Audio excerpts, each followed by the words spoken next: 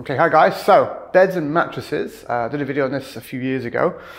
It's a little bit old, so time for a bit of a refresh and just tell you how the principles and how I approach addressing if someone's potentially got a bed or mattress problem that's aggravating their back pain.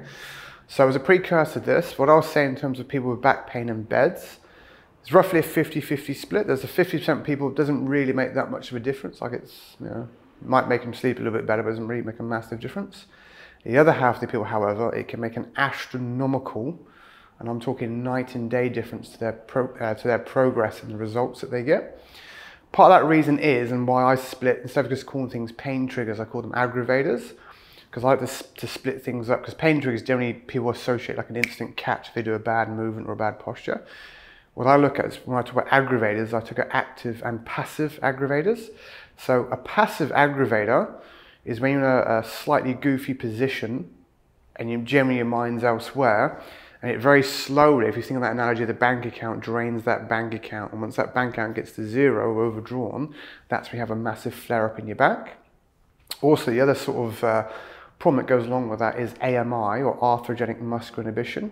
So when we have pain and instability around a joint, it's very common for that to cause like a secondary effect where certain muscles, their neurological recruitment becomes heavily impaired. So in particular, that can happen to things like glutes and your core muscles. So if if you're one of those people that are unlucky with the bed, and particularly if you've got instability problems like a loose joint, we've gone through the injury cascade to create a loose joint that's susceptible to micro movements. If you sleep on a goofy bed, what that's going to do is at night, especially when you toss and turn, is it's going to start to create those little pain signals in your back, which is going to, through arthrogenic muscular inhibition, start to shut down the muscles you should be using to kind of hold yourself together and give you good movement. So in particular, you'll feel your glutes are kind of shut down, you feel very edgy in the morning. So the injury pattern to look for before you jump down the rabbit hole is either when you first wake up in the morning and you're still in bed, are you in pain with your back? Or when you first get out of bed in the morning, is it all kind of a bit unstable and edgy and a bit stiff and a bit catchy? Until you start to get going, things warm up, does it start to settle down? That's something to look at if you've got that kind of injury pattern going on. Or the other thing is if you've covered all your other potential aggravators, you're doing a good job with your exercise, but your response and your progress is super slow, almost like you've got a handbrake on somewhere. That can also be a sign that you've got a problem with your bed that's draining your bank account. So in terms of remedy, best thing to do in terms of a bed, and this supersedes everybody else's opinion, including my own, certainly supersedes that of the mattress manufacturer or their salespeople. And again, I'm not, I don't get any kickbacks from any manufacturers or anybody at all. So I just give an opinion what I've used, what my clients have used, and what I think is actually good and things to try. Is whether you can sleep on that mattress or that bed for at least 3 to 4 nights. Okay, so most important principle, and it's kind of proof in the pudding. So you're going to be your own best judge as to whether your bed is going to be a problem for you or not. And the way to tell is to make a change and then observe results. So one of the best things to do, if you do suspect your mattress is bad and you want to replace it, is find a manufacturer that will give you the ability to try it for 3, 4, maybe even a week of sleep, to see if give you plenty of chance to adapt to it and see if it doesn't make a positive result. Generally, you're going to know almost after the first or second night, but if you can try a mattress for 3 or 4 nights pretty much risk-free, that's going to be your best tool to tell, and that far exceeds my opinion, your friend's opinion, your family member's opinion, and it certainly exceeds the opinion of the mattress manufacturer or their salesman. Because if you sleep in something for 3 to 4 nights, you know if it's making a positive impact or not. So generally the manufacturers that I recommend give you that sort of option, and I feel safe then to recommend them to my clients so that they can try them and actually see, proof is in the pudding, does it actually make a positive result or not? So on that note, and again, I don't get any kickbacks for this, I'm not associated with any particular manufacturers. This is just what I've found, the mattresses that I've had and the mattresses that I've recommended to clients based on that basis, where they can try it for at least 3 to 4 nights, if not longer, and observe and see if it's the right thing for them. So my number one pick at the moment here in Australia is a brand called Ecosa. I think they've got 3 different levels of mattress at the moment. There's 2 that are a bit more sort of advanced, a bit more expensive. But the one I recommend for people is just their basic mattress, which at the time of this video is roughly 900-ish Australian dollars for a queen size, something like that. Which when you compare to other specialist manufacturers is very cheap. Sometimes maybe a fifth of the price.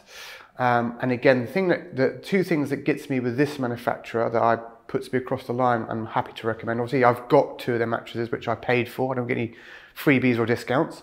2 things. Number 1, most important, is you can try it in-home risk-free. If you don't like it, get your money back. I think currently, again, at the time of this video, it's either 90 or 100 days they give you. But again, I'd say generally after a week, you're going to know for sure either way if it's the right thing for you or not. The second thing on that standing mattress they've got, because it's a 3-tiered memory foam system, with like firm, medium and soft bits, you can actually rejiggle it around a little bit to fine tune it to your particular taste in terms of what you like to sleep on. Now, as of this video, so we're August 2023, I recommended it to 37 people.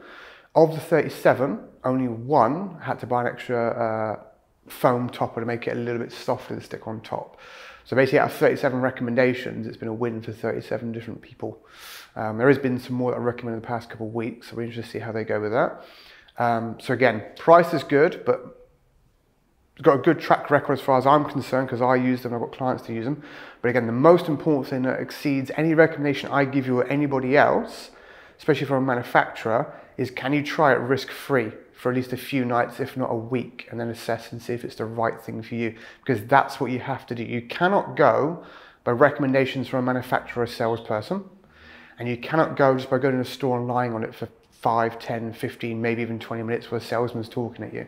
It just isn't going to work. You need to sleep on it for a few nights, assess it and see if it's the right thing for you or not. And again, for some people it doesn't make much of a difference, but the other half of the people that I suspect has got a problem, it can make an astronomical night and day difference to them. As in, they'll feel miles better, the bank account gets way bigger, and they get a far quicker response from their exercises, and it digs them off that edgy kind of twitchy hole very, very quickly. But again, most important thing, you need to be able to try it for a few nights and assess and see if it's the right thing for you. What I can do also is I'll give you some recommendations, things to try before you jump into buying a new mattress, just to try and see if it makes a difference before you start spending some money. Things to try before you sort of head into buying a new mattress straight off the bat. Number 1, double check it's definitely the mattress and not the bed. So if you've got a framed bed, best thing to do is just double check that the frame's still square. There's no screws or attachments coming out, like things aren't falling off or just work their way loose. Underneath the mattress, check the base that it's on. So some beds have like a slat system, like wooden planks. Make sure those wooden planks haven't like moved apart from each other, creating like a soft spot, or they haven't like fractured. So if you push the slats, make sure they don't sort of like give way or bend or buckle, because obviously when your weight's on there, that's what's going to happen with the mattress. And if you've got a good mattress on a bad base, it's not going to do much for you. So just rule out that the bed is a problem first of all. Make sure it's got a sound foundation for your mattress. And then we look at it might potentially be a mattress. So a couple of things to try, and I'll give you some examples on the floor. Okay, 3 things we can try before we jump straight into buying a new mattress. Number 1 is we can make like a makeshift lumbar support by taking a fairly large towel, rolling it up into a sausage, and I've just put rubber bands on each end so it holds its shape. And what we would do is lie in the bed. You want it to be long, so that you got support during the night. If you're on your back, you got support. Then also if I roll to my side, it still gives me some lumbar support for sort of lateral instability as well. So you can roll around with it and you've got plenty of support all night long. Obviously rubber bands stop it from kind of unfurling during the night. Just see if that makes a difference either way and see if that changes you. So if you get a difference, even if it's worse, with this, you know, there's something not quite right with the bed, because you've changed one dynamic or one aspect of your environment. It's made a change either way. You know, the problem's here somewhere that we need to start looking at. So that's one thing we can do, a sort of rolled up lumbar support, or sausage I call it. The other thing we can do is actually the mattress itself. If you look at it, and you think it might be a little bit warped or it's kind of worn unevenly, is to pick it up and rotate it 180 degrees and put it back down again and see if you feel better for that. Because sometimes that can happen because you might have one part that's heavier than the other, so one side might wear out quicker than the other. But if you flip it 180 degrees, like pick it up and rotate it, you can usually change it. Generally now on most mattresses, you don't want to flip them upside down because of the way they're constructed. They've, most modern mattresses are usually like spring system memory foam on top.